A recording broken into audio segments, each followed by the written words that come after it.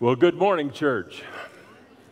Good to see all of you. I am very, very glad you're here today. Of those that are joining by live stream, we're glad you're here too. And we want to welcome all of our visitors. And week after week, we see new faces. And we hope that our church members will be reaching out to those new faces, letting those folks know they are welcome. We're glad that you're here. I'm glad to have my daughter from Brooklyn, New York here visiting with us for a few days. And so that's always a very special, precious time. Also, want to let you know that our mission team made it to Guatemala, and they are where they're needed to be, and they are going to be very active over the next couple of weeks.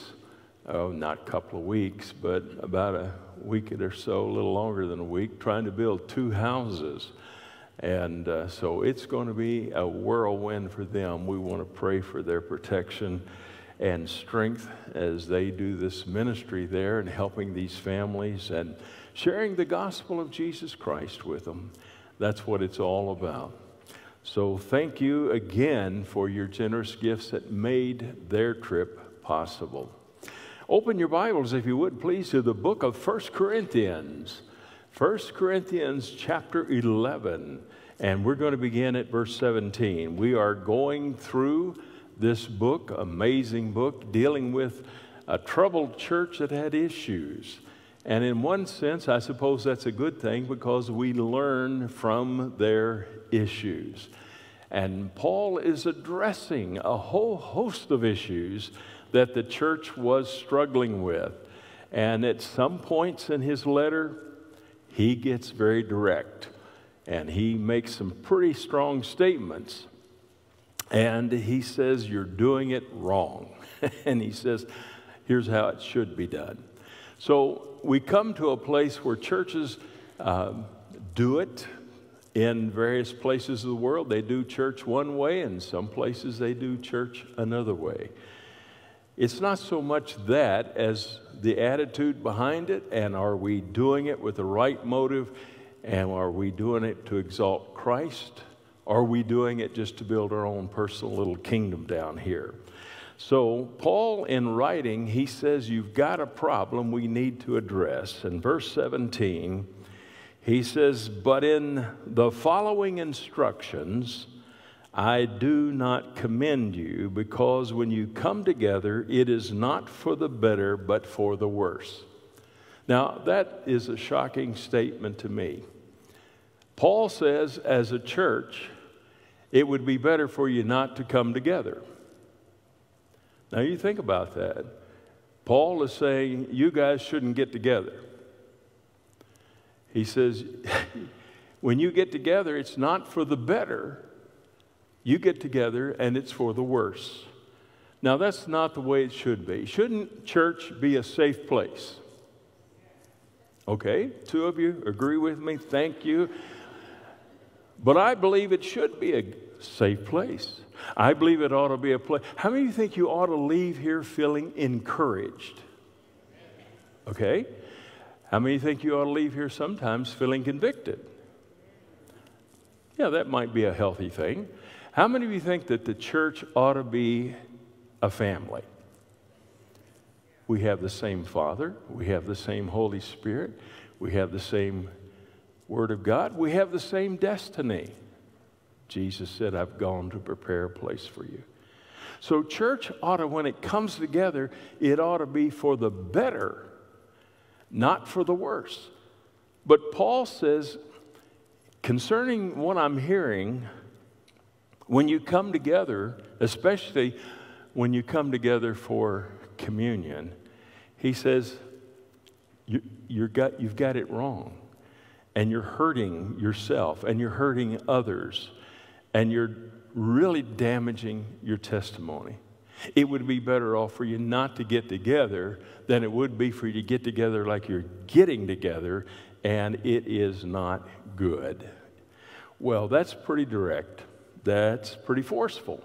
But Paul the Apostle loves this church, and he tells them that over and over, that he loves them. And sometimes a parent who loves his child will do what? will confront them. Why? Because he loves them. He wants them to be blessed. He wants them to rise to a higher level. And you want them to be responsible. So Paul is giving some really deep instructions here. And so he says, when you come together, it's not for the better, but for the worse. Verse 18, he says, in the first place, when you come together as a church, I hear that there are divisions among you, and I believe it in part. Well, of course he believes it. He's already talked about it in chapter 1 and chapter 2. They had little personality cults going on. People were saying, well, I'm of Paul, or I'm of Apollos, or I'm of Peter, or I'm of Christ. You know, they had all these little groups, their favorite preacher that they followed, whatever. And that was creating division. But he says, when you come to your celebration of Christ's sacrifice, he says, you are harming the church. Now, communion ought to be a time when we come together. It ought to be a real spiritual experience. It ought to be a good experience. It ought to be something that unites us. But in Corinth, it was dividing. You say, well, how did that happen? Well, here's what was going on. In the early church, they would get together for what they called the agape feast. The word agape is a Greek word. It just simply means love. It was supposedly, of all the words for love in the Greek language, agape was the highest form of selfless love. When the Bible says God so loved the world that he gave his only begotten Son, that is the word agape. He so loved. It was beyond agape. It was magnificent. And so he says, you're coming together for a love feast. Now, there's a little bit of a copycat going on here because the pagans did that in their worship of the pagan gods. They would all get together and have these feasts in reference to their pagan god or goddess. So here we're seeing that they are coming together and they're having what they called a love feast. Well, that's a nice name. The only problem is that it was misnamed. It shouldn't have been called a love feast for what they were doing. You say, well, what was happening? Well, Paul's going to get into that, and he's going to explain why this was causing divisions among the church. Verse 19, he says, for there must be factions. Factions among you. Now, the word factions there is the Greek word schismata. Now, we get our word schism. In the Greek language, schismata means to rip or to tear. So here Paul is saying, for there must be factions among you. Well, wait a minute, Paul. I thought you're trying to get rid of these factions, and yet now you're saying, for there must be factions. That doesn't make sense. Why this kind of language? Well, he says, here's why there are factions among you and why this must be so among you. Now, it's not necessarily so among all the churches, but among Corinth, God allowed these factions for a reason. There was a reason, not that he caused it, but he was going to use it. So how was God going to use these factions, the schismata in the church? Notice he says in verse 19, for there must be factions among you in order, because that those who are genuine among you may be recognized. Did you get that?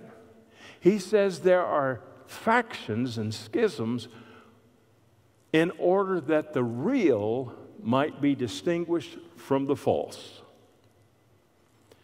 That the real might be shown to be real by how they respond, and the false are going to be shown to be false by how they respond. Now, the schismata, God was saying you can tell When there is a schism, you can tell the true believer from the false believer. How? Because the true believer, when there's a schism, is praying, is seeking to be a peacemaker, is wanting Christ to be exalted, is wanting the church's name to be protected. It is not wanting to drag the testimony of the Lord through the mud of the world. People who love Jesus are trying to bring healing. The false, however, have their own personal agendas, and they are demanding their rights, their way. And you can see them in meetings getting angry and mad and using names and pointing fingers in an attempt to state their case, make their agenda, and have their way. Paul says you can tell. Just go to the meetings where they're discussing issues, and you'll be able to tell real quick who has the Spirit of Christ and who doesn't. And so God allows sometimes issues to arise in order to separate sheep from goats, wheat from tares, those who have the Spirit of Christ from those who don't. And so this is what Paul says. Let me read it again. Get a hold of this. There must be factions among you in order, that those who are genuine among you might be recognized. There have been people that I love to be around. They are people of peace. They're people of love. They're people who are seeking to unite, not divide. They are people who really try to walk in the Spirit of Christ. When you're around them, you feel the love of Christ. When you're around them, you feel their inner peace. When you're around them, you desire to be around them because they're not a threat. They're not out charging some hill, waving some flag. You know, they are really imitating a love for the sheep, a love for the brethren. You see, John said in his first gospel, not his first gospel, his first letter in 1 John, he says, if you say you're a child of God, but you don't display love toward your brother, then how does the love of God reside in you? You see, the point he's making is that if God is a God of love, and he is, Scripture tells us that, and we are his followers, and we are filled with his Spirit, which is the Spirit of love, how is it that we can act in an ungodly manner toward one another? Both John and Paul says that doesn't compute. So here Paul is trying to tell us that one of the things that characterizes the people of God is that they are people of peace. Now, it doesn't mean from time to time we might not have to pull a brother or sister aside and privately in love, speaking the truth in love, tell them that they need to handle an issue differently, not to be so vociferous, not to be so schismatic, that they need to be a person who is willing to, yes, I have a different opinion, but I operate out of love. I am not going to divide the church just so I can have my way.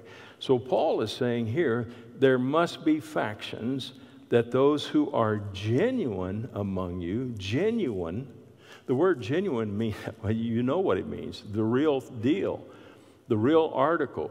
You can look up, and you can look at it, a diamond, and you can say, yep, that's a real diamond, versus one that's made out of paste or something.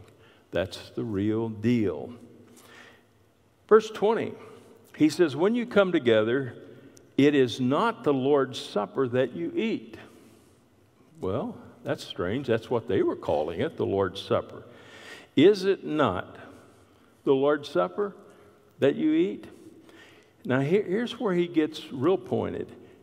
He says, for eating, each one of you goes ahead with his own meal, and one goes hungry and another gets drunk. Now, this is an amazing thing to me. See, the agape feast was supposed to be like our potluck. Now, I've been to a lot of potlucks, and sometimes I didn't have too good a luck. But anyway, I've been to a lot of those potlucks. Fortunately, First Baptist ladies here know how to cook. They're good at that. We just had a meal here the other night. It was good. And people would come together. They would bring their food. And instead of like we do, we have a common table. And we put our food there, and all people can eat. They can all eat. But in that day, what they were doing is, here's a family, maybe a well-off family. They would bring their baskets of food. They would get their table. They would put their food down, all of their sandwiches, all of their meats, maybe a flagon of wine, and they would get down. They'd sit their family around their table, and they would eat their own food.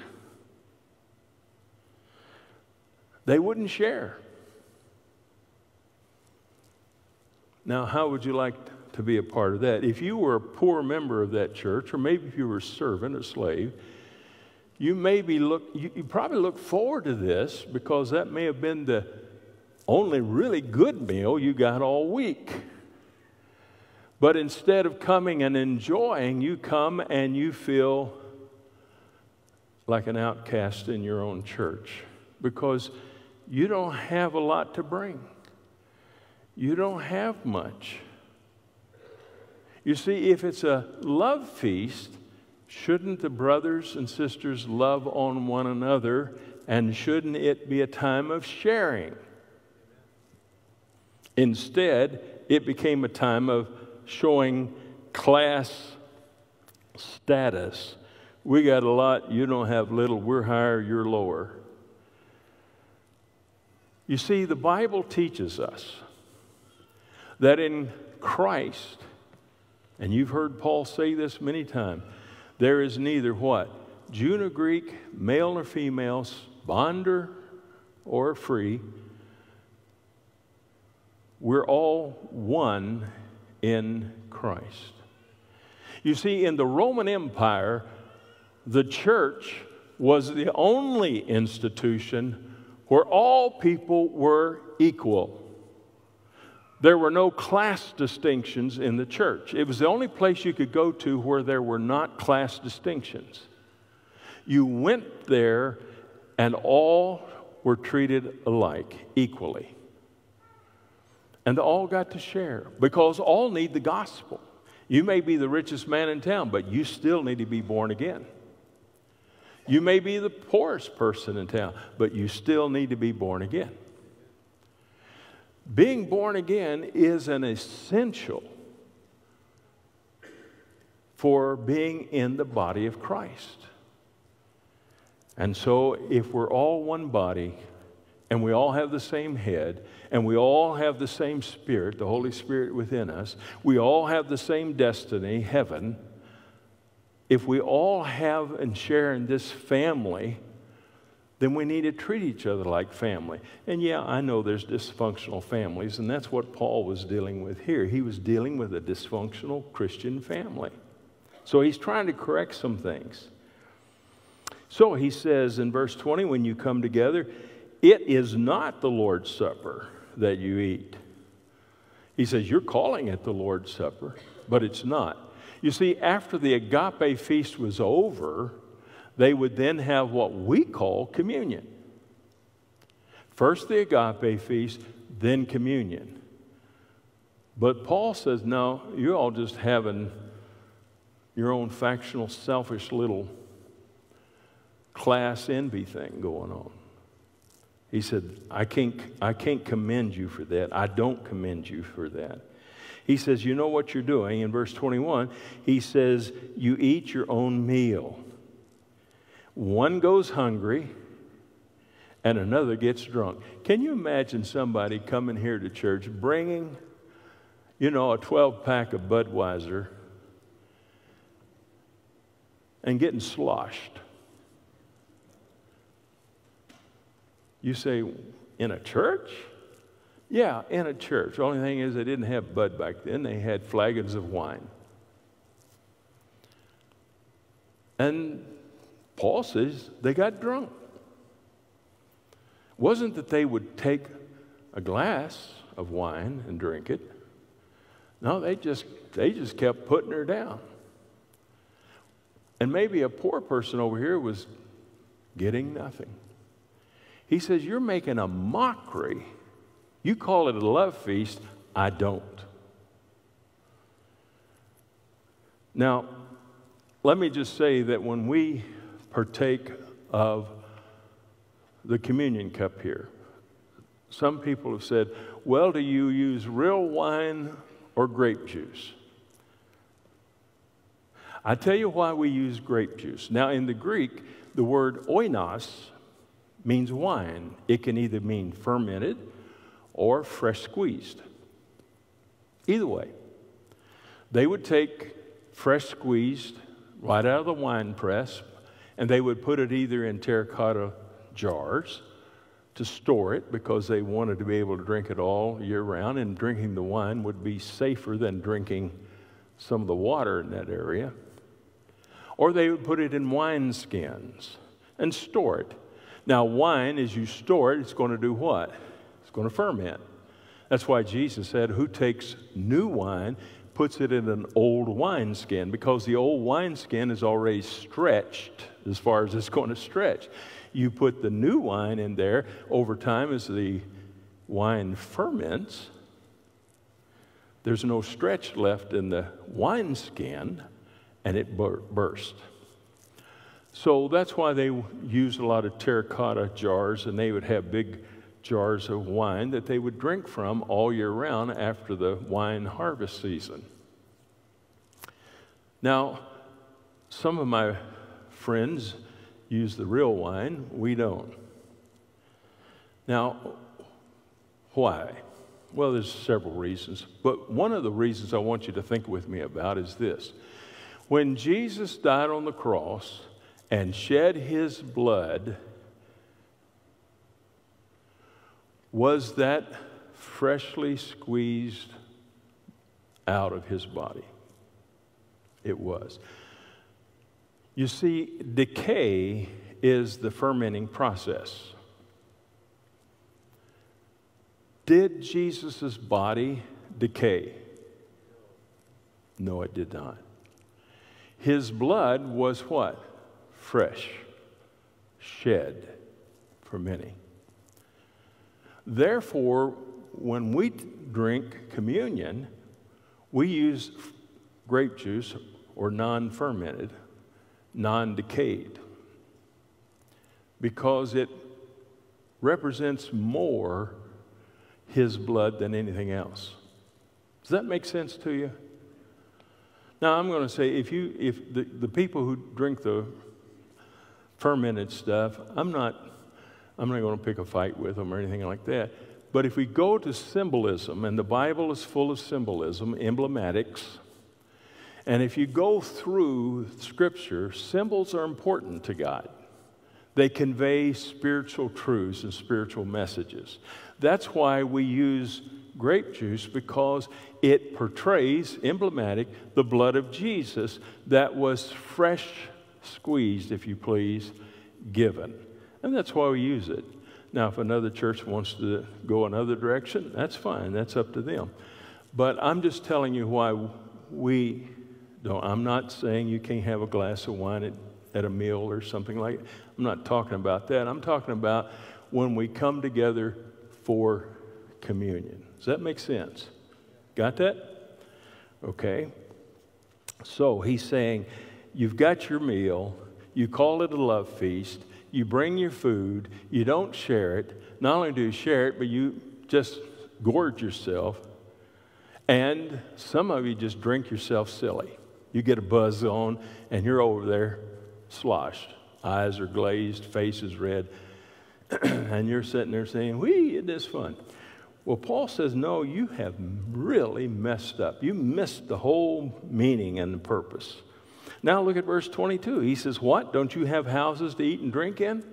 He says, if you're coming just to eat, If that's your purpose is just to get a meal, stay home and eat at home. I know people who have actually thought you shouldn't eat in a church because of this verse. They're against potlucks because of that verse. They're against eating in church because of that verse. That's not what Paul's talking about. He says if the purpose you're coming for is just to eat a meal because you're hungry like you want to go to a restaurant, he says go home, eat at home. He says the purpose of coming together in the agape feast is to love one another and to show that love by sharing, giving. He says, you're not doing that. He says, if that's all it means is just filling your belly, stay home and eat at home. He says, or do you despise the church of God? Wow. Do you despise? There are some people that the church of God is really not much more than the Eagles Club or the Elks Club or some other social club. About on the same level, has about the same meaning. He says, you're acting as though the church of God's not important. You're acting here like the pagans act down at their feast when they celebrate their pagan gods. He says, doesn't the church of God mean anything to you? Do you have any affinity for it? Do you understand its purpose? Isn't it something that ought to be revered? He says, no, you despise the church of God by your gluttony and your drunkenness, your selfishness. That's not what God's about. So why are you, who claim to represent God, acting in a way that is contrary to God? He says, you humiliate those who have nothing. Can you imagine some poor person coming in, doesn't even have enough at home, hardly to feed their family. They come into the church, they stand around, they look around. Where am I going to sit? I can't sit here because they've got that all taken care of and they're loaded with food there. He or she may find a table, sit down, but there's nothing to eat. They feel humiliated. Should anybody feel humiliated in the house of God? No, they should not. They need to feel what? Welcomed, loved, appreciated, because they bear the image of Christ the same as you. They are part of God's creation the same as you. Matters not their social status, their skin color, their culture, whatever. They are the same as you. They need to be shown the love of Christ. And so he says, you've humiliated those who have nothing. What shall I say to you? Shall I commend you? No, I will not. I mean, can you imagine how the guy who stood up and said, I have a letter from the Apostle Paul. Everybody listen.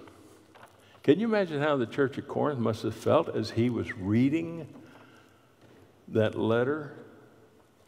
The church at Corinth, probably the people there in his pews squirmed a little, I would imagine. And so he's going to talk about communion as far as its purpose. Now, some of my friends in the Catholic Church, they believe that when you partake of the bread and the wine, they have a doctrine they call transubstantiation. Now, transubstantiation, they actually believe that the bread and wine turn into the actual body and blood of Jesus Christ. Now, that would get them in trouble because a lot of the enemies of the church believed they were practicing some form of cannibalism, since they said it actually turns into the body and blood of Jesus Christ. It was a substantive change, so they call it transubstantiation. And I'm not into that. I don't think that's what Paul meant. There are others, like Martin Luther, great reformer, who believed in consubstantiation. He believed that while they didn't physically turn into the body and blood of Christ, the elements, they did have the body and blood in them. So even though they still tasted like bread, tasted like wine, it was still transformed into the presence of Christ. John Calvin, he was a fellow who believed that there is a spiritual presence and a spiritual union. So the spiritual union was in the elements. And then there was the guy that most of us follow. His name was Ulrich Zwingli. He was a Swiss reformer, and he taught that the elements are emblematic. They symbolize, they represent, and that's all they are, is emblematic of the broken body and the shed blood of Christ. That's who we are today. In other words, the elements point to a living sermon that remind us of what Jesus did on the cross, nothing less and certainly nothing more than that. So those are some of the views about that. That may be more information than you wanted to know, but there it is. Didn't cost you a thing. Okay? Now, when we take of communion, there are 4 looks. If you want to write these down, you can, because we're going to be taking communion here in a few minutes. But there are 4 looks when we partake of communion. Number 1, we are looking backwards. That's the backward look. In other words, what we're recalling is in the past, 2,000 years ago, Jesus literally died for us. He was beaten and crucified, died on that cross. A spear was thrust into his side, into the pericardial sac. He was dead. He died. That was a backward look. We recall what Jesus did for us. We are remembering the sacrifice. That's why you'll see on some communion tables the phrase, "This do in" what? "Remembrance of me." That's the backward look. You know, it's interesting that Christ never said, "I want you to build a big church over all of the places I was. Build a big church over where the Sermon on the Mount was. Build a big church over where I died. Build a big church or mausoleum or whatever." The only thing he ever asked that we have by way of remembrance was not some big ornate building, but he did ask that we remember him in the elements of communion, and we do. Number 2, there's the present look. The scripture says here in verse 24, "This is my body. This is my body, which is for you." The word "is" there is present tense. So there's the present look. When we take communion in a few moments, you're going to be not only remembering in the past, but you are also thankful that you have this currently covenant relationship with God through faith in him. So it is a present. You know, here's the thing. Let me ask you this question. How many of you remember the day you got saved? You remember that. I've had people tell me, "Wow, you know, I remember the day I gave my heart to Christ. I remember the peace I felt. I remember the burden of sin that rolled off my back. I felt as light as a feather, free as a bird, and I thought, man, this is fantastic. I know now my sins are forgiven. I'm going to heaven. Jesus has done it all." They are so excited about it. That's great, wonderful. But let me ask you, where's your life today? Are you still excited about that? Does it still thrill you? Do you still enjoy reading the Bible? Do you still enjoy coming to church? Do you still enjoy fellowshipping with the saints? Do you still look forward to heaven? You see, it is a present relationship. Not just something that happened in the past, but praise God for that, but it is something that is still ongoing today. It may have matured, it may have changed, but it's still real. So it's a present relationship. Then number 3, it's a future relationship. It's a future look. Notice what he says in verse 26. He says, "For as often as you eat this bread and drink this cup, you are proclaiming the Lord's death for how long? Until he comes." How many of you are excited and looking forward to the return of Jesus Christ? Man, doesn't our world need him right now? Doesn't right now our world situation cry out, "Christ, we need you. We can't fix this. Come back, Lord. Straighten out this mess. Bring peace where there's war. Bring harmony where there's discord. Bring unity where there's division." And Jesus made a promise. He said, "If I go away, I will" what? "I will come again." Does Jesus lie? No. Is he coming back? So many times in Scripture, so many times, he promised, "I'm coming back. I'm coming back. I'm coming back." So Jesus says, "I'm coming back." And we are to celebrate communion and remember his death until he returns. That's what we proclaim. The death, burial, and resurrection till he comes back. We're not, up here reading the local newspaper, giving a book report from some book. That's not our calling. As good as those things may be in their place, this is not the place. In this place, we need to prepare people for eternity. How many think you're going to die someday if Jesus doesn't return in your lifetime? Last I checked, death was batting 1,000. You see, our job is to prepare you for that moment, that day, that time when you take your last breath.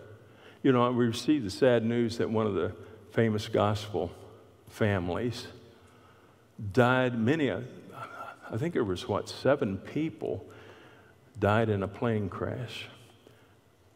3 of them from the one family, the Nealon family.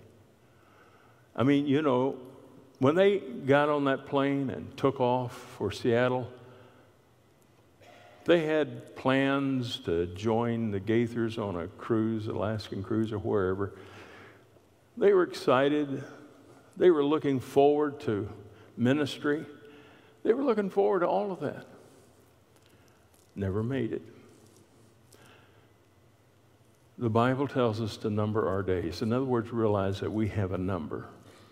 Our days are numbered. The issue there is not to be afraid of that. The issue there isn't to be in dread of that. The issue there is to be prepared for that. How do I prepare? I'm prepared when I trust the author of life, the giver of life. I trust him to be my life, Jesus Christ. Inside, that's my eternal life. And so it happens.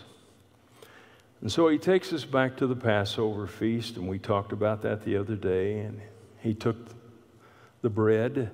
He said, "This is my body." He broke it, and his body was broken. And he said, "This is my body," present tense, "which is for you." It is for you. The beating he took was for you. The humiliation he took was for you. The spittle on his face was for you. Having his beard plucked out was for you. Having the stripes and the lashes laid on his back was for you. Having to endure in a pain like few of us ever will, it was for you. The nails driven into his feet and hands, it was for you. his death on the cross. It was for you. Isaiah the prophet said this way, it is by his stripes that we are what? Healed. It was for you. Verse 25, in the same way, he took the cup, said, this is the cup of the new covenant, and this is what he's instituting that night when he was celebrating Passover. He transformed the Passover feast into a new covenant feast. It's a new covenant in my blood. Do this as often as you drink it in remembrance of me.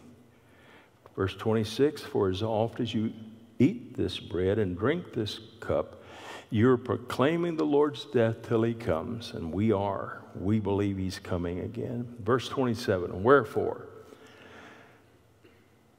Therefore eat the bread and drinks of the cup. If you eat it or drink it, he says, in an unworthy manner, will be guilty concerning the body and blood of the Lord. So let a person examine himself. Then, and so eat of the bread and drink of the cup. Now, some people get this all boogered up. They miss the meaning here. Some people say, well, I'm not worthy, so I'm not going to partake. How many of you feel worthy to be saved? You know, none of us are. Do you feel worthy of the death of Christ for you? Do you feel worthy that he should lay down his life for you? Do you feel worthy that God the Father would send his Son for you? None of us are worthy of that. But when Christ died for us, saved us, forgave us, washed away our sins, guess what? He made us worthy. He made us worthy. So when it comes to communion, what Paul is saying is not, do I feel worthy to partake of communion? Because if that was the case, we all would just pass. He says, examine yourself. Look inside. Anything that needs to be repented of, any unconfessed sin, do a spiritual inventory. He says, and then what? He says, and then so eat. And so eat. First examine, then eat. That's what he's saying. He's saying don't eat because you don't feel worthy. He's saying what? Examine, confess, and then eat. Eat of the bread and drink of the cup. He says, but be careful that you don't eat it in an unworthy manner. Not that you're unworthy, but how you partake of communion. Let it be done in a worthy manner. See, what was happening is in the agape feast, they were not discerning the Lord's body. They were just having a good old time. They were not sharing. They were not demonstrating love. They were being selfish, gluttonous, drunkards. He says, you're making a mockery of this beautiful symbol. This beautiful symbol. Now, God takes his symbols very, very serious. You remember Moses in the wilderness? They needed water. God said, go to this rock, strike it. When he did, what came out? Enough water for everybody. Enough water for everybody. Later on, they would be in a similar situation, and God says, go to this rock and speak to the rock. Moses, by this time, he'd had it up to here with all the griping, complaining, and belly aching. He was so mad at the people because they were just always griping and fussing, always complaining, always wanting to go back to Egypt. And in his anger, instead of speaking to the rock, he struck it again. God gave water, but God said to Moses, in your anger and your disobedience, you will not enter the land of promise. God, you see, Moses had ruined a type. The rock is Christ. Christ was struck how many times for our sins? Only once. How many times did he die for our sins? Only once. Now, as children of God, if we want to deal with our sin as children of God, we speak to the rock. We speak to Christ. We ask him to forgive us and save us. And the water of his word and the promises of his word wash us clean again. He's promised to do that. He doesn't need to be struck again and again and again. Only once. Once is enough to save you. Okay, now let me hurry and finish this up. There's just so much here. Goodness gracious. So let a person examine himself, dokamaizo, to examine, to really look seriously, and so eat. Now, verse 29 says, for if anyone eats and drinks without discerning the body, eats and drinks judgment, not condemnation, judgment upon himself. Verse 30, he says, this is why many, not a few, how many? M-A-N-Y. Many of you are weak and ill, and even some of you have died. Wow. Do you think God takes his symbols serious? He said many are sick, weak, and some have even died because of their selfish acts. They have made a mockery of my symbol. And because they've made a mockery of it, God has sent judgment, not condemnation, but judgment. You see, Ananias and Sapphira in Acts 5, what did they do? They lied to Peter. They lied about their status. They lied to the Holy Spirit. And they were judged. They died. Now, I believe they went to heaven, but they died nonetheless. These people here in Corinth, they died, some of them. Now, they probably went to heaven. They experienced judgment, but they didn't experience condemnation. Because the Bible says in Romans 8:1, there is therefore now no what? No condemnation to those who are in Christ Jesus. And so they experienced judgment. Now, verse 32 is interesting. Verse 31 says that if we would judge ourselves, we wouldn't need to be judged. In other words, if we would confess our sins, get our lives back right, repent, then God doesn't need to. God always gives us the first opportunity to deal with sin in our lives. And usually he's very patient with that. Sometimes his patience may go for years.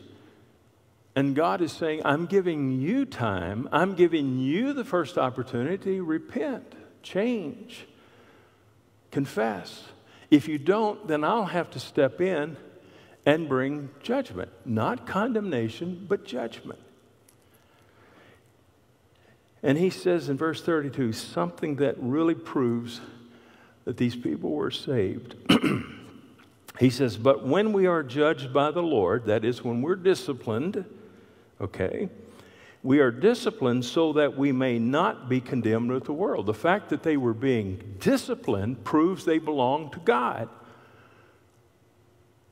He says if God doesn't discipline you, that means you belong to the world and you'll be condemned with the world.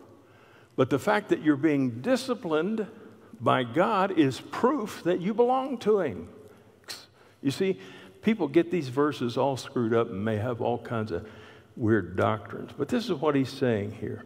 He says, so brothers, when you come together, wait for one another. In other words, just share and help each other out. He says, if anyone is physically hungry, let him eat at home. If that's all you want is a meal, stay home. So that when you come together, it is not for judgment. About other things, I will give directions when I come. Wouldn't you have loved to known what the other things were? Wouldn't you have liked to have read his thoughts on the other things? He says, when I get there, there's other things I'm just going to deal with when I get there. My curiosity is saying, what? If it was that important, I'm sure the Lord would have had him to write it down. Well, folks, we're getting ready now to partake of communion. Here's what I want us to do.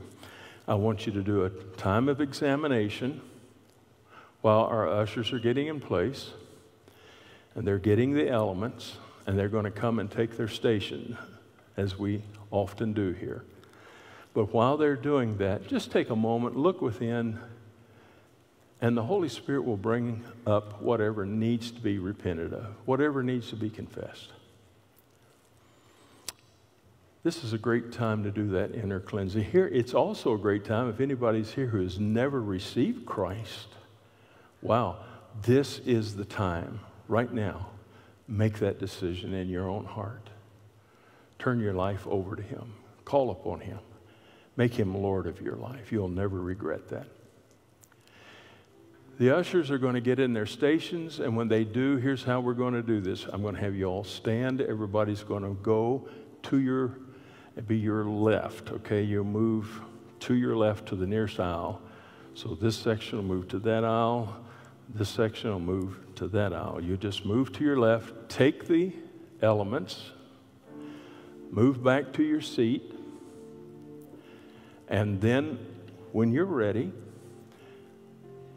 you take the bread, take the cup. Let's pray. Father, we thank you for this time of communion. You said, do this in remembrance of me. We do remember.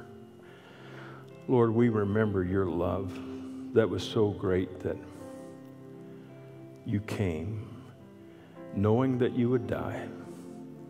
You willingly accepted that in order that we would be able to live with you forever and ever and ever in heaven with our loved ones. Father, thank you for so great a gift of salvation. The world today is filled with philosophies, filled with thoughts, filled with religions, and yet, Father, you told us that it was through your Son you chose to save the world. Jesus himself said, I am the way, the truth, and the life. No man comes to the Father except by me. Thank you for the cross. Thank you for Jesus. Thank you for the resurrection that proves death is not the final outcome, that there is life, life, life. We ask this in Jesus' name. Amen. Let's all stand.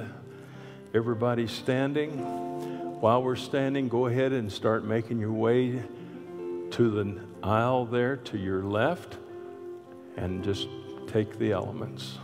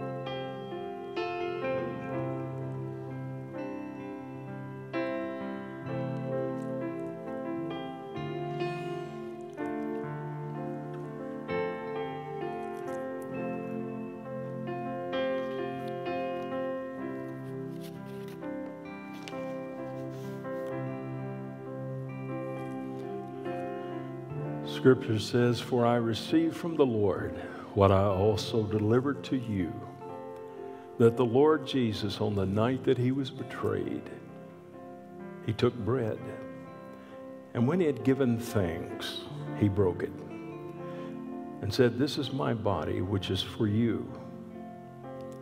Do this in remembrance of me.'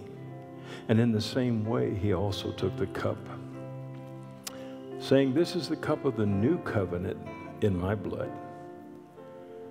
Do this as oft as you drink it in remembrance of me. For as oft as you eat this bread and drink this cup, you are proclaiming the Lord's death until he comes.'"